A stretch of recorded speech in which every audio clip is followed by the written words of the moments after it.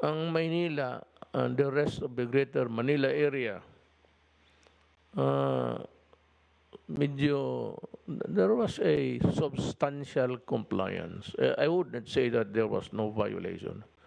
There were violations, but not in a scale I saw in other places.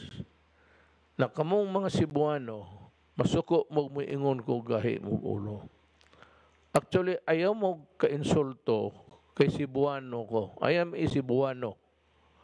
I come from Danao, Cebu. Ka mga Bisaya talaga, baski sa Davao, yung mga Bisaya doon, ang titigas talaga ng ulo, hindi mo mapasunod. Yan ang totoo.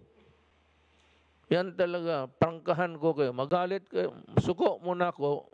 Di masuko, pag ko ninyo. Sinabi na eh. And I could, do not F with me. Because nanonood ako ng government stations. Kinukuha lahat yung Talisay. Talisay was like a marketplace every day. Nagiinuman ka dyan, nagsusugal.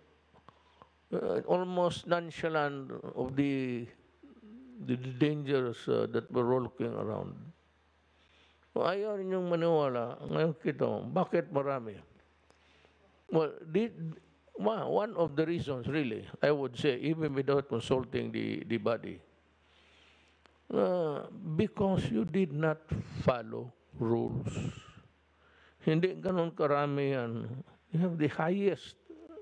Cebu is now the hotspot for COVID. Bakit? Wala mong sunod eh. Marami sa inyo hindi sumunod. Kaya huwag ninyo akong magalit-galit kayo sa akin. Look, I am here to run government. I'm not here to stay forever. As a matter of fact, I am on my last 2 years. God, you better shape up. I would not. Di ako man kasi Bisaya tayo that you'll have a special place in this. Di na nangyari ng